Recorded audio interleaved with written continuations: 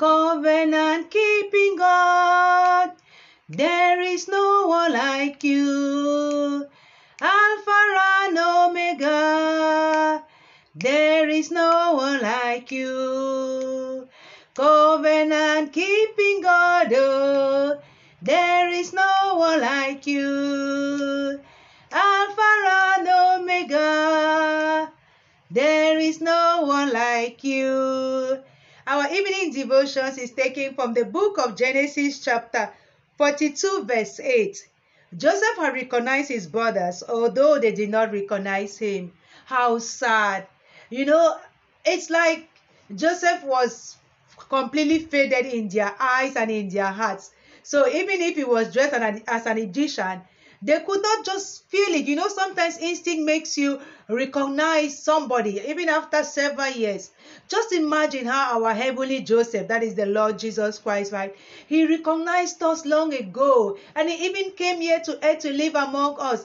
But many have still not recognized him even up to today. We have his word, we have the pastors, we have the preachers, we have the prophets, yet some still don't recognize him. And that is so sad. And the Lord tells us, your eyes have seen my unformed substance, and in your book were all written the days that were ordained for me, when as yet there was no one of them. That was in the psalmist, Psalm 139 verse 16. So before we were even formed in our mother's womb, he knew us true and true. But do we know him?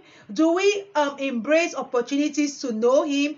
Do we seek first the kingdom of God and his righteousness so that all these other things shall be added unto us? Or do we keep trying to, do things our own way, be arrogant about it all, be nonchalant, even kind of like bash the people who kind of bring the word to us, try to make disciples, someone like me. I mean, we're all on this journey, right? But some have made the choice and put their hands on the plow and they're not looking back.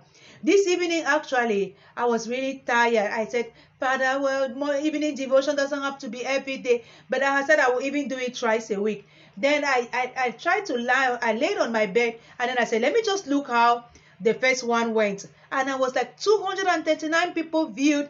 Hey, and then he was just like, you see, people are watching, even if they don't comment and all of that. So are you going to do this? Just 3 minutes, my darling. 3 minutes to talk about me. Is that too much to ask of you? I was like, no, Papa. You knew me before. Now I have the opportunity to know you and to tell the word about you. I will do that.